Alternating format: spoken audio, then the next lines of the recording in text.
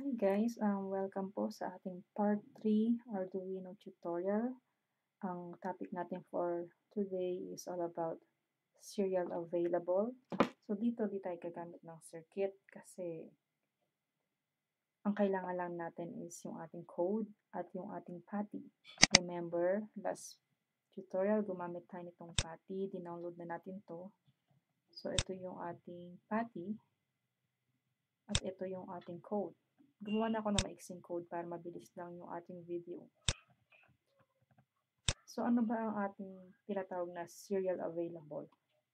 So, yung serial available, ito yung nagre-return ng number of characters. For example, kung yung mga data, kung ilang bytes of data na ini-input or nakikita niya na nasa serial buffer natin. So, gawin natin basic yung ating explanation para mas maintindihan, lalo na yung mga walang background masyado sa Arduino.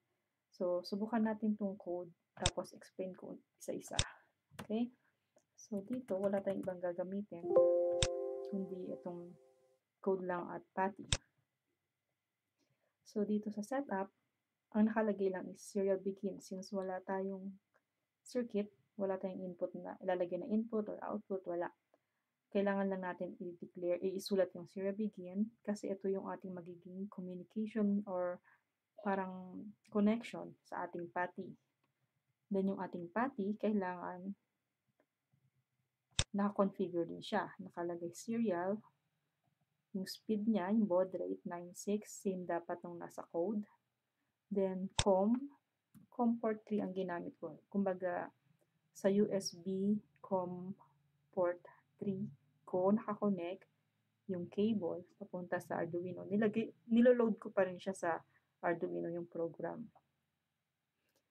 Okay? So, dito sa loop naman, wala siyang ibang laman, kundi ito lang. Input character, char ang ginamit ko kasi hindi siya integer. Char siya kasi, remember, ang gagamitin ko keyboard. So, pag keyboard, marami siyang characters. May letter, may symbols, semicolon, halo-halo. So, kaya ang ginamit ko is char.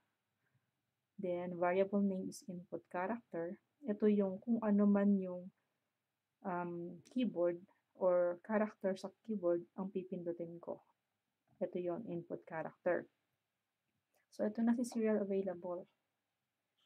If daw, kung meron siyang nakitang serial available, paano mo nasabing may nakita? Nakalagay serial available, greater than 0, sabihin, greater than 0, it's 1, di ba? Kung meron siyang nakita na serial available, or ibig sabihin, kung nakita niya na nag-input ka sa keyboard at may nakita siyang data, yun pa lang, di ba? Ito ang gagawin niya sa loob ng curly bracket niya. Kapag may nakita siyang data, anong gagawin niya?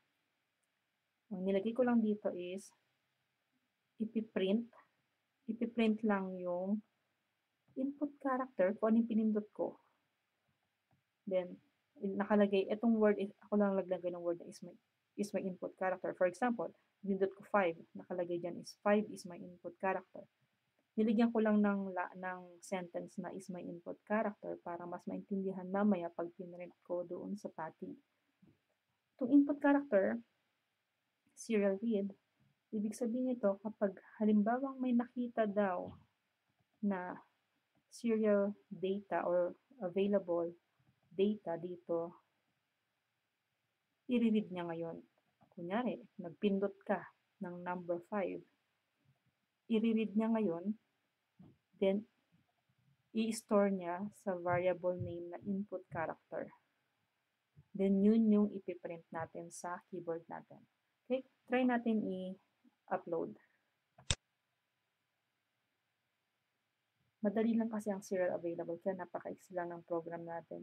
Gusto ko lang maintindihan nyo kasi para pag dumating tayo sa mga next tutorial natin at gumamit ako ng serial available, hindi ko na kailangan pa mag-explain kasi na-explain ko na dito sa part 3 natin. So, COM3 serial speed load. Oh no. Pares lang to, sinave ko lang sa session ng load.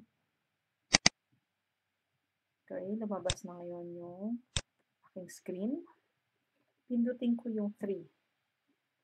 Sabi, 3 is my input character. Pindutin ko yung 5, 6, 8, 9, 10, ay 9, 0. About letters? D, F, G, capital K, kahit anong letter na pinindot ko. Kasi characters yan, diba? So, kahit anong pindutin ko, lalabas siya dyan. Kasi yun ang aking input ka. Yung bakante, it's space kasi ang napipindot ko. 1, 2, 3, 1, 2, 3, 4, 5, 6, 7, 8, 9, 10. Ibig sabihin, nare-read niya ngayon yung data na pinipindot ko galing sa keyboard papunta sa ating Arduino. Kasi na-connect ko sa Arduino.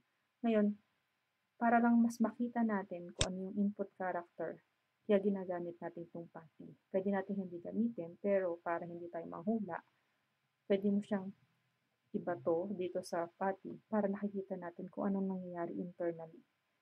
Okay? So, ganun lang kaiksi ang serial available. Thank you for watching. See you na lang sa next tutorial natin para sa mas susunod pang mga topic. Medyo pahirap ng pahirap, pero gagawin ko lahat para mas maintindihan ng maayos. Okay, thank you and please po subscribe. Thank you.